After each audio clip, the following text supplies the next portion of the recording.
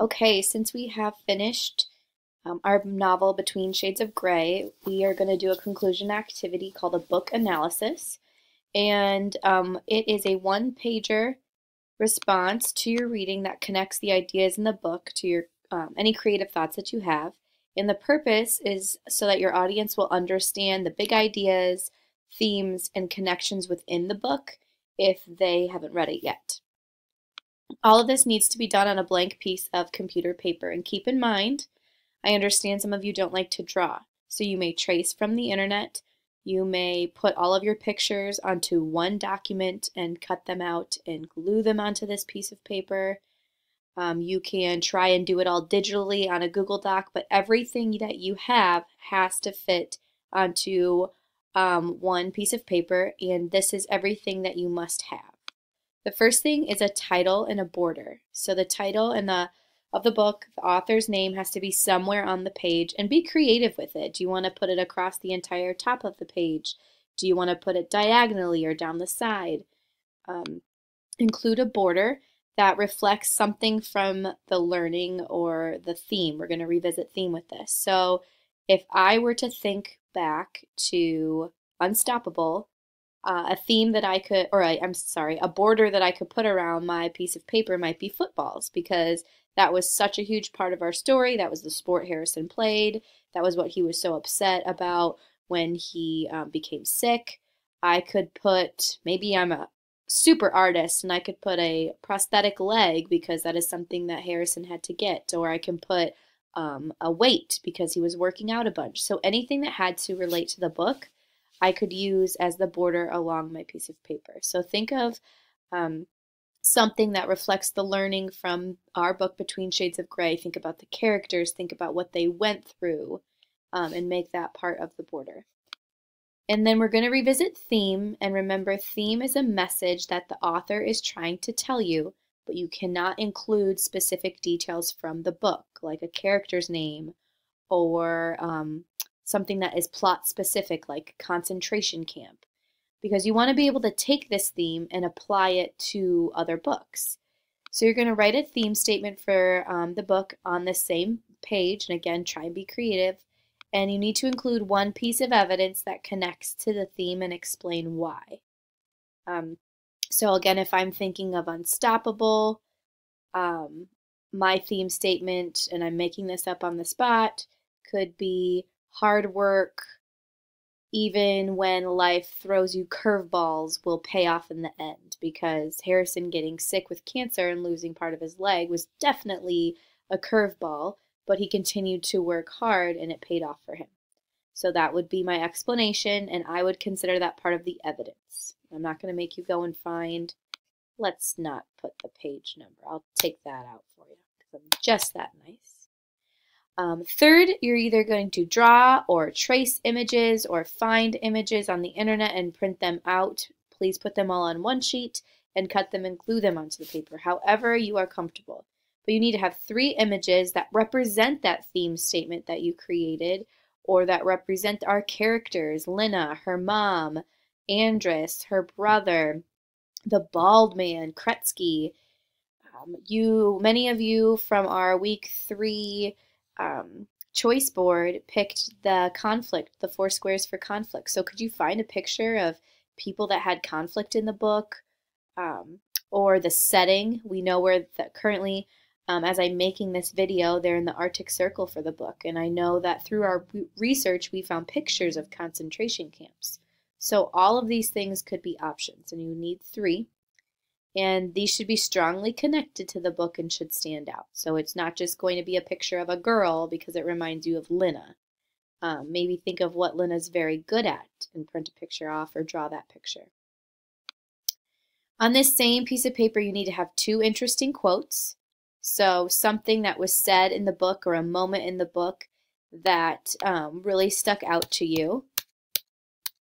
And if your passage is part of dialogue, like something somebody says, make sure you include the character's name who said it.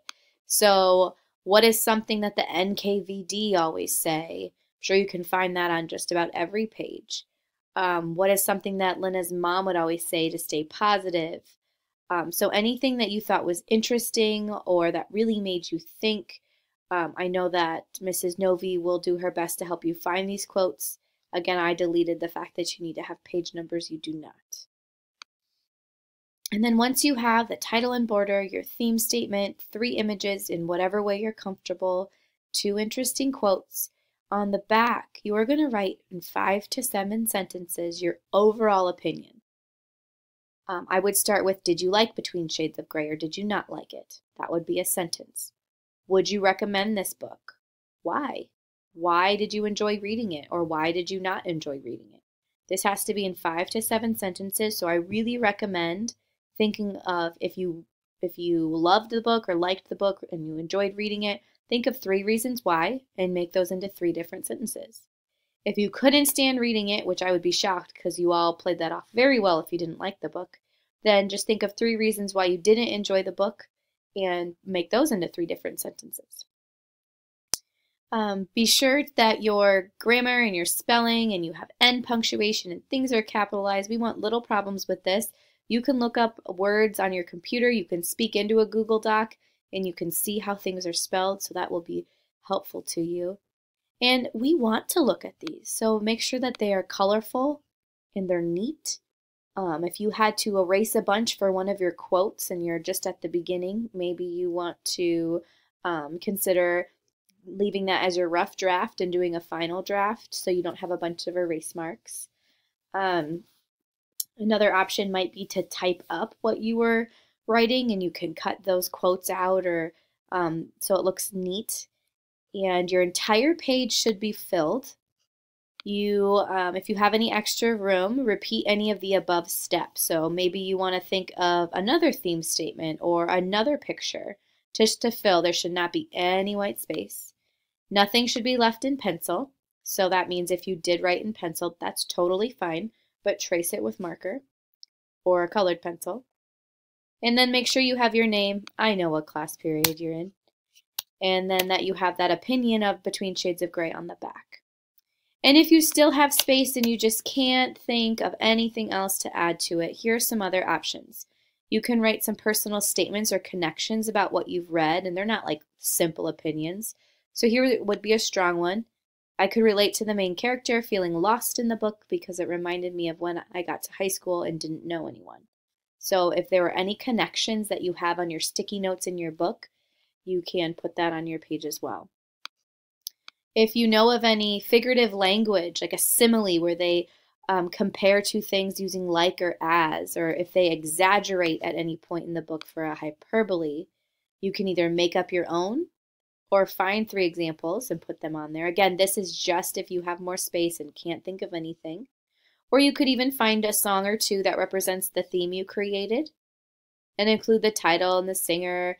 And guys, guess what? You already did this on your choice board. So if you still have white space, go to that choice board, the list of songs, and pick those out in your brief explanation and put those on here. So many of these items you have done before, or you could look back at other items to maybe help spark some thoughts.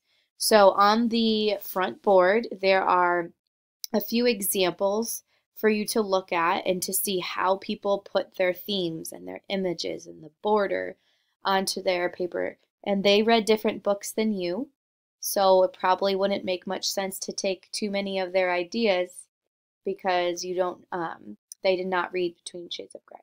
So feel free to look at those examples and talk through what's on those posters or those pages and how they match the title and the border and where is their theme and where are their images. So have fun with this. Take your time with it. It shouldn't be something that you can get done in 15 minutes. It should take nearly an entire class. Go ahead and put on some music if you'd like. This should just be a fun working time for you guys.